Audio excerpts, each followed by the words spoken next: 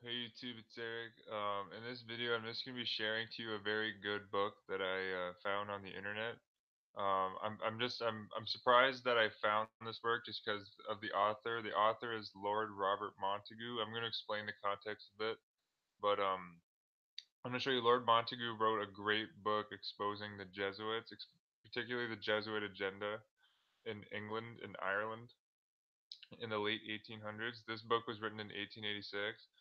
And the reason I was just surprised to see this is because Lord Robert Montagu, I have his other book, you can get a free PDF of it, but he translated in a book from an Italian P. Franco in 1874, and it was literally strict Roman Catholicism. Like in that book, the first book that Montagu translated, he's talking about how he's praising the Jesuits, and he's basically threatening anyone that if you rebel against the Jesuits, you're going to be destroyed.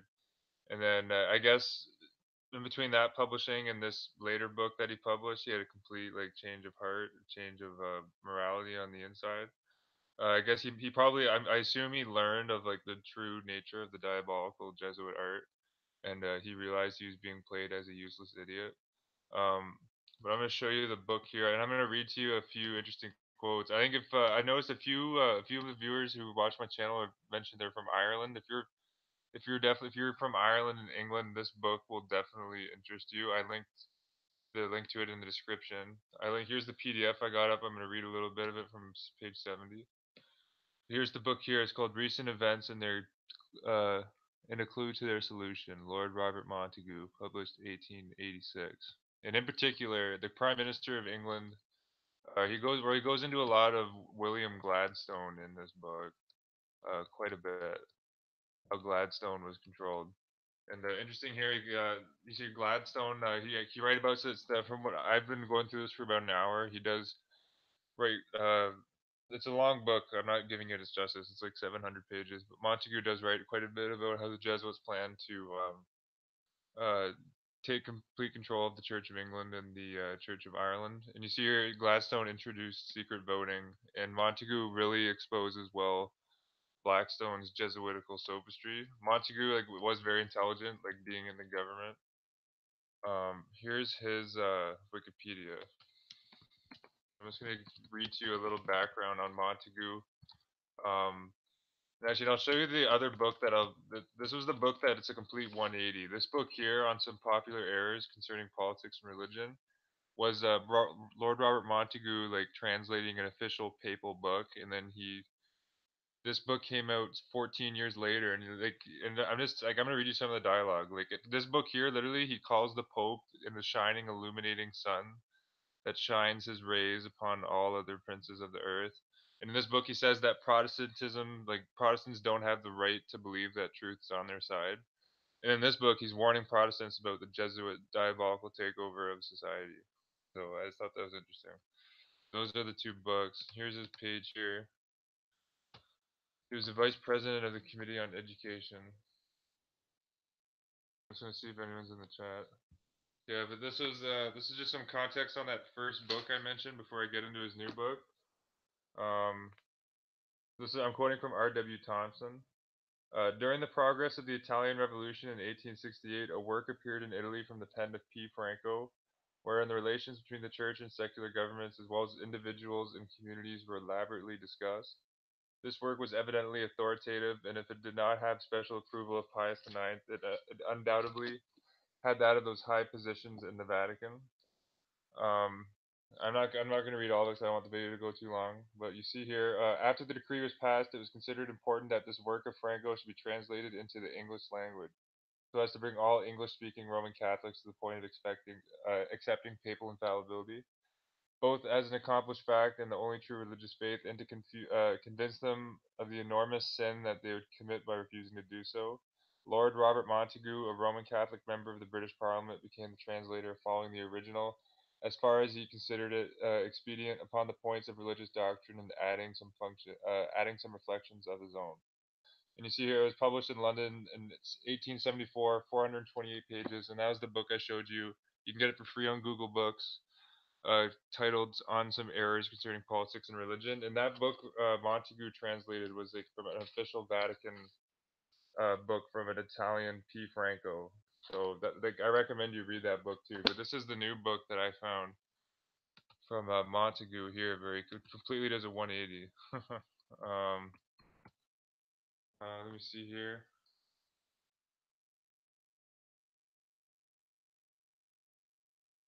Um, okay, so this is a bit talking. This is Montague talking a bit about the Church of England. This is page 70 of his book here. One extract from the communist or the communicant's manual published by the Bishop of Lincoln will suffice. Quote, concentration is the central act of the service by which the bread and wine are made. Verily and indeed, the body and blood of Christ are offered to God the Father as the Eucharistic sacrifice. End quote. And therefore he teaches his people to say to the bread after consecration, quote, my Lord and my God, end quote, devotedly I adore thee, deity unseen, end quote, etc. The quote eastward position is now adopted in the cathedrals of St. Paul's, London, Chester, Lincoln, Lichfield, Liverpool, Manchester, Norwich, Oxford, St. Albans, Truro, Worcester, and York. And how can anyone who reads such things and considers them easily refrain from concluding that such appointments by Mr. Gladstone, this is Mr. Gladstone here, okay, that such appointments made by Mr. Gladstone are parts of a deep laid plan to fill the church with partisans of the Roman Church and in order to accustom the laity to accept the doctrines and, and follow the practices and adopt the symbols of the Roman Church, so that at last the Church of England may be absorbed by the Church of Rome. Nor is this the plan confined to the bishops and clergy alone. Last year, Mr. Gladstone expressed himself warmly in favor of a society for working men and of advancing Romanizing character. Quote, the Church of England Working Men's Society, end quote. And by his countenance and enormities, he has done all he could to extend the influence of that society among the working classes. As he does his best to shield the ritualistic clergy from adverse tribunals by the appointment of sympathizing bishops, so he seems anxious to support the ritualistic clergy in their practices by Romanizing their congregations. I have often heard from Jesuits that their hope of Romanizing England lies in the upper classes and working men, not in the middle classes. I will conclude this letter by quoting unimpeachable testimony to the fact of this that this Romanizing conspiracy has been carried out on already for 40 years. Lord John Russell in 1850 wrote this famous protest called the Durham Letter, at which Mr. Disraeli sneered in his latest novel.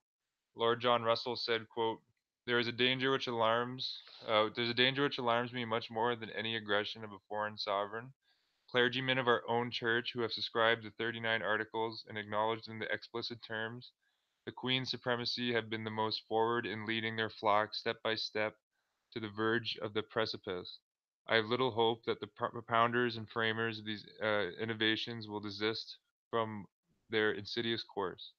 No, they have not desisted, for in the words of the Jesuit, quote, they are the net which the Church of Rome employs to bring the Church of England over to herself. End quote. Um, so I'm just going to read up to page 76 here because there's one really good excerpt that I want to share with you guys from this book. I'm just going to see if anyone's in the video. Yeah, definitely. If you're from England or Ireland, definitely read this book because Montagu centers this book around England and Ireland in the late 1800s. Okay, and this is Lord Montagu here. In December 1882, I received a letter from a very learned canon of the English Church in which he said, quote, I am surprised at nothing the Jesuits have ever done or planned. They are like a cancer on the Church of Rome, or rather like the wen in Milton's parable, it's Milton's Paradise, which quarreled for supremacy with the head. I dread their influence in this diocese, that's the Jesuits, for the stupidness of our clergy and people is simply deplorable. They were very dangerous when they were in the front of their generation, but then we were better able to detect their plans of evil. They are more and so now that their ignorance compels them to follow up in the rear of civilization, for we can less see what they are doing or discern their plots. That's the Jesuit plots.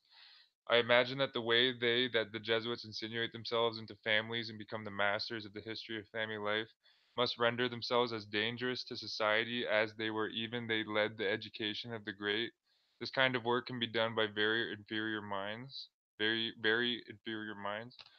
this very inferiority makes it more dangerous and odious in its character. Lord Russell told me that he believed that there were Jesuits in the Church of England, and but for the stupidity of our rituals, which makes them more imprudent even than the modern Jesuits, I could well believe it. Will you believe that at the parish church on Sunday last, the curate asked the congregation for their prayers for the repose of the soul of the Archbishop? That's a quote that Montagu got. Then you see in a subsequent letter, the canon said, Lord John Russell distinctly expressed his belief that there were Jesuits among the clergy of the Church of England, which I almost think must be in some form or another true. I cannot say how, unless, like John Ingolstadt, they are permitted by their spiritual director to remain in the church doing the work of the Roman apostles. This is blocked out here. When I asked Mr. Blocked out what was the meaning of the closet, closet behind his altar, his reply was, quote, that is with the view of better times, end quote. He said this. He said the same to the bishop of, and he doesn't name this bishop. Quote: when he made like an inquiry, the clergyman mentioned by the canon said to me one evening, quote, my great ambition is to die a Jesuit brother, end quote. He did not say a quote Jesuit priest or a Jesuit father, be it remarked, but he was a married man and referred doubtless to the third order of the lay Jesuits. There are many who approach the very near of that clergyman. The members of the quote Society of the Holy Cross, for example, and they are very numerous. According to their statutes, they quote say mass for their departed brethren, end quote, and they quote say mass for the intention of the society, and they quote say mass daily, end quote. Okay. They frequent of the sacrament of penance, end quote, and they are quote sworn celibates. Numbers of books are annually published to do the same work as those ritualists are commissioned to perform. The quote Irish Church Almanac for last year speaks of the Reformation as having been completed when Henry VIII, quote, that unscrupulous monarch threw off his allegiance to the Pope, end quote. It does not seem that the Jesuits in the Church and the ritualistic appointments by prime ministers have met with all success that was looked for bribes and even terrorism threats and menaces have been resorted to for the spread of Romanist practices. The Times of April 10th, 1882 furnishes us with an example of that method. The vicar of the Holy Trinity Church, Liverpool, alleged that, quote, threats and promises have been freely used to induce him to surrender the simple and faithful worship of the Reformed Church of England, end quote. He said, quote, the utmost pressure is brought to bear upon me to adopt the ancient and modern hymns, which in turn, my opinion, teach, among other questionable doctrines, the transubstantiation and the worship of the Virgin Mary. From December to the middle of March, strong and untiring efforts have been made to get me to introduce the foregoing hymn book and to make the church service less and less congregational. I was also strongly urged to have the communion table, called in this case the altar, covered with black on Good Friday, to have on Easter Sunday on the same table a cross with flowers, end quote, and so forth. With all such practice rampant throughout this kingdom, with rewards and menaces throughout the kingdom, that's the kingdom of Britain, with rewards and menaces from high quarters, with the favor shown to the ritualists and the aversion evinced towards the simple Christians by those in authority, with the continual with the continual appointments of ritualists to bishoprics and rich canonries. How can we wonder at the triumph of the tone of the Pope's newspaper in England? The Pope's newspaper, I think this is a French paper, the Journal de Rome, on February 17th, 1884, when it exclaimed in joy, quote, the ritualistic movement in England towards the establishment of the Catholic institutions continues without ceasing. Setting up of images in the cathedrals which has been profaned by Protestantism is most consoling. Nor is it only in the setting up of images of the saints that the tendency of ritualism towards the Catholic Church is manifested. The practice of the auricular confession among Protestant rituals is now nearly universal. Even the formula of confession is couched in Catholic language. Here it is, quote, I confess to the Almighty God, to the Holy Virgin Mary, and to the all saints, and to you, my Father, that I have sinned, end quote. And notice how like the Holy Virgin Mary and the all saints is all capitals. Hey, what's up, Harp? How's it going, man? Um, and you see here, after an explanation of the mode in which the particular sins have been enumerated, the formula continues, quote, I humbly crave pardon of God and you, my Father, and I ask for repentance, for counsel, and for absolution, and I pray the Holy Virgin and all the saints, and you, my Father, to pray for me to God our Master. Amen. Is it not that in advance of a matter of the highest import? Uh, is it not the first time that the ritualists have prayed directly to the Holy Virgin and to the saints? End quote, says the papal organ in its triumph. The same papal journal on April 27th, 1884, not only shows to what extent Jesuits and Jesuit-tutored persons have been surreptitiously placed in the Church of England, but it also proves the activity which those persons have been pushed towards the advance in honor and power by the treacherous government in England. Quote, this is continuing from the Roman newspaper. Ritualism, that is to say, the imitation of the forms and usages of the Church of Rome, is introduced more and more into the Church of England. The days of the Holy Week have given renewed proofs of this fact. They organized the following devotions: the 3 hours, the 3 stations of the cross with the usual pictures, and the tenebrae. Moreover, it is no longer simple clergymen who give themselves up to ritualism, but is also the highest dignitaries of the Church. At St. Paul's Canon, Scott Holland preached the 3 hours, assisted by the Archbishop of Canterbury. At Upper Clapton, it was the Bishop of Bedford, and again at St. Paul's, it was the Bishop of Rochester who conducted the spiritual exercises, exercises of Loyola. Uh, that could just be like the regular church's exercise. I don't know if that's a reference to the Ignatian spiritual exercises. He's continuing here. This is continuing from the papal organ that Montagu's quoting from. The movement has also been extended to the provinces. At Lichfield, Bishop Macklin; at Worcester, Canon Knox Little led those devotions in the cathedrals of those cities, while the strains of the Catholic music were heard. In the church of the St. Alban, they lit a paschal candle on All Saints' Day. They burned an immense number of candles, and they decorated with particular care the altars to the right and the left of the high altar. And the Reverend Vicar Dr. F.G. Lee, after his sermon, made a procession around his church. At Presbytery, a clergyman was disposed by his bishop because of his ritualistic opinions, and at once set himself in an open rebellion against the decision of the bishop, and declared to his congregation with their approval that he would not diminish one jot from his ritualistic practices. It is not required to be said that we witness with delight how ritualism is bringing back the prodigal Church of England into her mother church, that is the Church of Rome, and we await from that moment the greatest benefit to the cause of truth. End quote. This is back to Robert Montagu. So wrote the Pope's Journal on April 27th, 1884. 2 days after it made the announcement, with what truth I cannot say, that, quote, the monarchy of England, represented by the Prince of Wales, assisted on Good Friday at the 3 hours in one of the most important churches of London, end quote. These are facts sufficient of themselves to open the eyes of any thoughtful man as to what is being plotted and maneuvered in the Church of England by the wire pullers of the Romanist Church. I have mentioned enough surely to confirm in our minds the statement of the Jesuits that they have ritualists in the Church of England as, quote, the net which they hope to bring the Church of England over to Rome, end quote. This is a good quote I wanted to show you here, and I'm going to wrap up the video pretty quick with this, but I recommend you guys read this whole book, and I'm going to start. I haven't gone through this whole book yet either. I've only gone through about 90 pages, but it's really, really good. Um, so this is back to Lord Robert Montagu. When we remember that the leaders of political parties were only in a simulated opposition, while they were really cooperating and working together to advance the papal cause in England, and he's writing this in 1886. Okay, when we see the ritualists in the church, as well as those who have Romanizing tendencies in Parliament, advanced and pushed up to the top of affairs, so that England may be ever kept between, quote, the upper and nether millstone of popery.